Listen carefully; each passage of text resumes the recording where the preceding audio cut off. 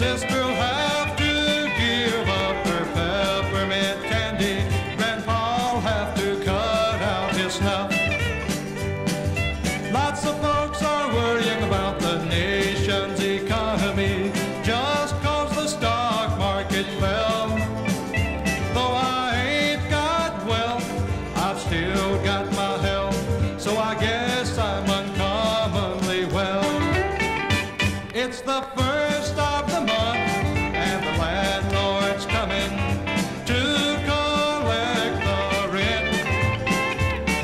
I know that he's gonna be mighty sore when he finds out I ain't got a cent.